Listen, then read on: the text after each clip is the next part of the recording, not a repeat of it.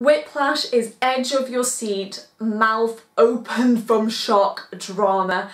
This is the perfect example of when the writer of the film directs to and gets it right. What wonderful filmmaking.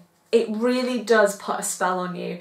I didn't dare blink in case I missed something. Then you have these incredible performances lifting the energy of the piece, making you feel like you've had 20 shots of caffeine. J.K. Simmons is so utterly terrifying and managed to conjure up so many memories of being in education that I spent the whole film trying not to cry. His performance had me brewing up an anxiety attack. He was so intimidating. He is the worst best mentor in film history. Then we have Miles Teller, who gives a wonderfully committed performance.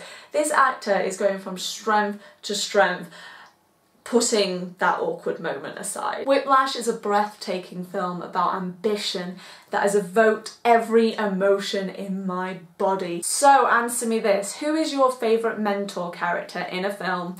Pop your answer in the comment box below. If you liked this video, please hit the thumbs up button. Subscribe so you never miss out on a new video. And don't forget to answer the question by leaving a comment in the box below. You can also find me on Twitter and Facebook.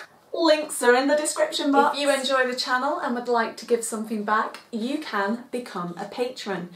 If you are unable to contribute, hitting the share button to Twitter and Facebook can go a long way too.